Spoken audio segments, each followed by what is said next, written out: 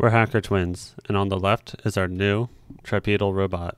Before we say goodbye to baby Tripedal, let's go through how many servo motors it took to get this thing walking. 2 wasn't enough. A third on the ankle got it shuffling around. And 6 made it shuffle even faster. A 7th servo to swing the center leg is what it needed to take steps.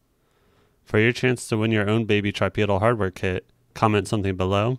Don't forget to like and subscribe. Adding 1 outer servo to each ankle gave us 9 in total and a lot more control when walking. With all the electronics exposed, I need a safety rope to be able to catch Tripedal in case he falls over. All the parts are 3D printed, but I had to use tape and hot glue to secure some together. After slowly shuffling, I'm able to get it to lift up the center leg without falling over for the first time. Through a Bluetooth connection on my computer, I'm sending a list of integers to the robot telling the servos what position they need to be in, and then it goes through a sequence to do so.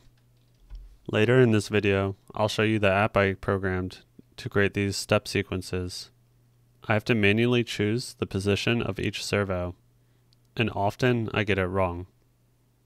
But I'm going to show you the new app I'm making that's going to make this a lot easier. Something humans and Tripedal share is that if you want to lift a leg in the air in front of yourself, you kind of have to lean backwards, which defeats the whole purpose of taking a step forward because now I'm stuck on the back legs. Instead, what I'll do is have Tripedal swing his center leg forward and plant on it like a normal person would do if they were walking. Before I show you its first full step, I want to go over some obvious upgrades. The batteries were just randomly taped on, and you can tell that the wires are a rat's nest. I'm still using a little Arduino Nano to control the motors and the Bluetooth connection, but I'll need to upgrade and move this motor controller to a safer spot. The new build needs to be wider, a little taller, and 3D printed parts need to be thicker and more solid, so it's not so flexible. Here's the final step.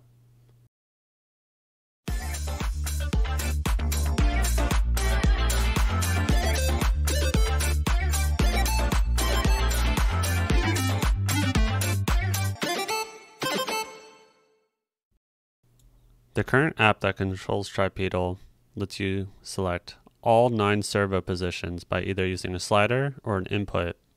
You're then able to record that particular input of all 9 positions and play them back.